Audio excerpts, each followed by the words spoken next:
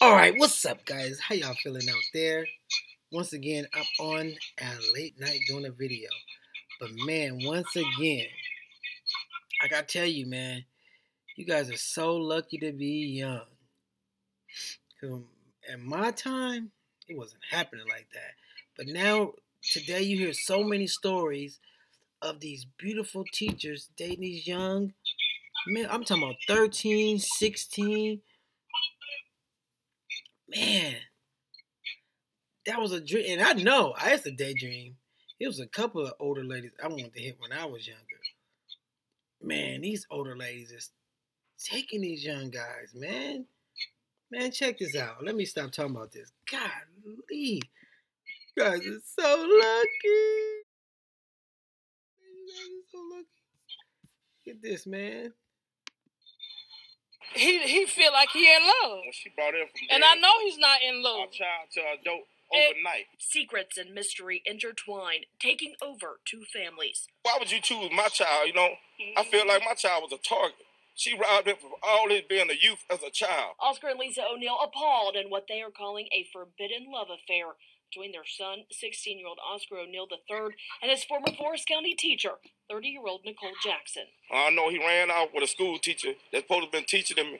This lady with all this authority, she supposed to have been the one, looking after my child in the school and teaching them and not going with me. I don't really know much to say, but I want her brought to justice, And I want my son home. The last time the family saw O'Neill was in the overnight hours Sunday. Okay, you think he want to come home to y'all? I'm just being real. You think he want to come home to y'all? Instead of hitting that? Come on, man. I'll be gone too, man. That's a dream come true. And what he gonna come home to y'all for? Hey, I believe it together. I definitely believe it together. He left a letter on the bed, and he left us a letter saying he was leaving and pretty much moving on with her. When I opened the door, I found it on his bed, surrounded with his picture. He put all these pictures. Yeah, he put all the pictures around. Of pictures of him and his dad, and he wrote a good letter. I mean, it was telling that he loved us. We raised him right. Yeah. It was nothing we did. It was his decision. It was his decision. Mm-hmm. That's the same time Jackson's husband, Isaiah, last saw his wife of 4 years. The mother of two is now wanted by Hattiesburg police. The Nicole I know would never do this. Jackson was out on a $10,000 bond for sexual battery in a position of trust. Police believe the two could be together traveling in a dark blue Chevy Impala, that car who her husband says belongs to Nicole's father. When the truth comes out, and it will come out one way or the other, I believe justice will be served. And if the allegations are true against my wife, then I will support him as much as possible. Of course, because honestly, you know what? She wanted some chocolate Snicker, and you was weak and you wasn't giving her the chocolate Snicker, so she went for a Mars bar. Okay? Now, she went for a Mars bar that just got put in the refrigerator, a younger one. Sorry. Possible. Neither family has heard anything from the two at the center of this investigation.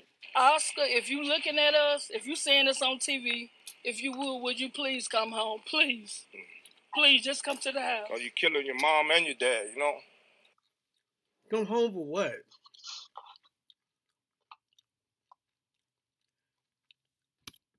Come home for what? Yeah, I know you guys don't be liking my comments on this type of thing. Yeah, I know my fantasies. I see these lucky guys. Okay. Now tell me, at 16, where he's standing out there, what's better to do? You want him to come home to what? Okay. You want your wife to come home for what? Okay. Stop. Man. Life is so short, man. I'm enjoy that, man. Let them two enjoy that. Move on, man. You wasn't hitting it right. And he's young and he's a spawn. Leave the comments y'all like what I'm saying. But I'm just keeping it real because I know I've been 16 before and I'd have been right there on the road. on the road again.